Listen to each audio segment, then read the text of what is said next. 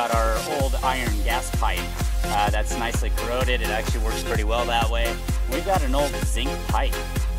This is probably zinc with other materials, but this is from old housing stuff from the 40s or 50s. I was able to find quite a bit of that, and it gives very, very high voltage readings.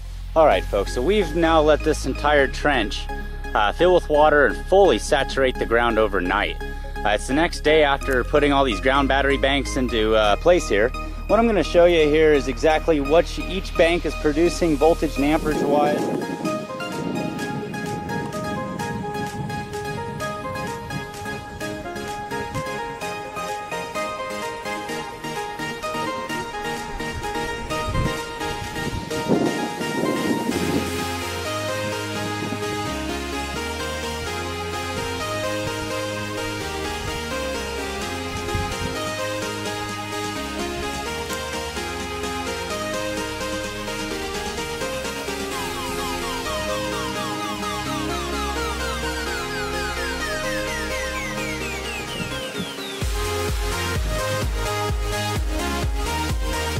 The negative cloud comes over the structure.